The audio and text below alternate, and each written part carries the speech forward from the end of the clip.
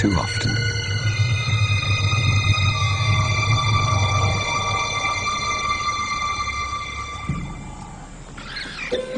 It was madness, a wild and reckless risk. But by some miracle of fate, Lacedema silenced the baboon before the enormous troop could notice. In that instant, Lacedema, the curious cub, made one of her many transformations. She was suddenly a slayer of her most feared enemy. Quite suddenly, this already momentous kill took an amazing twist. Something moved in the dead baboon's fur. A day-old newborn. It took a moment for Lacedema to notice. She's always been curious.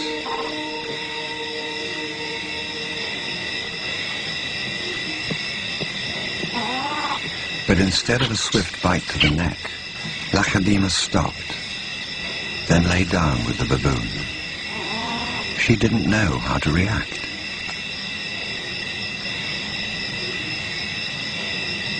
Hyenas would normally send her scurrying for the trees, but this time, she gently lifted the baby to safety first.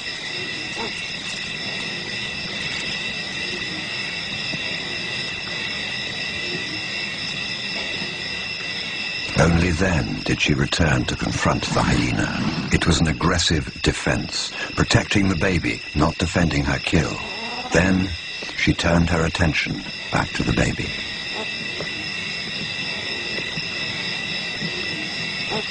For a cub not yet 2 years old, the sudden arrival of a baby baboon in her life must have been confusing.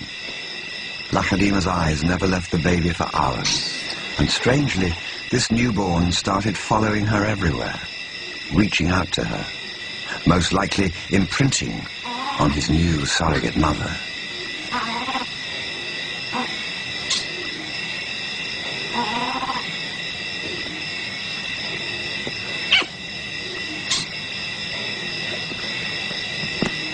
And Lacedema seemed to be caught up in her own internal conflict.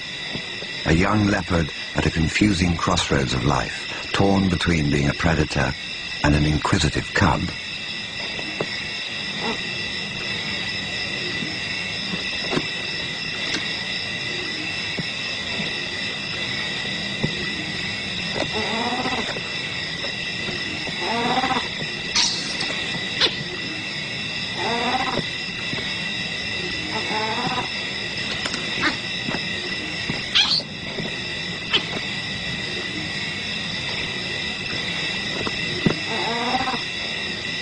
Perhaps something more maternal and compassionate still within her at that moment.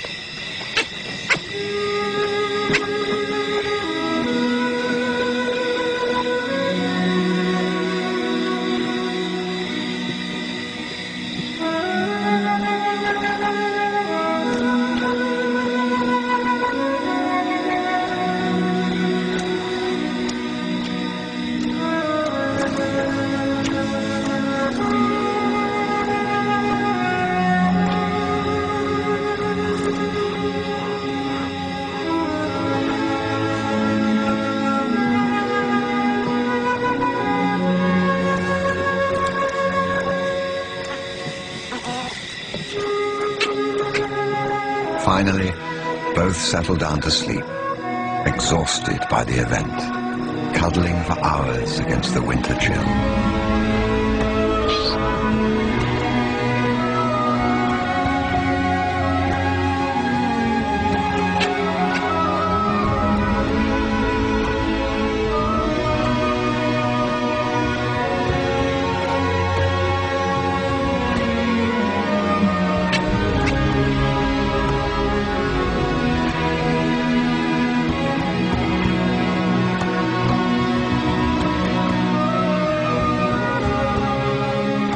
It was the cold that finally made the baby baboon go quiet.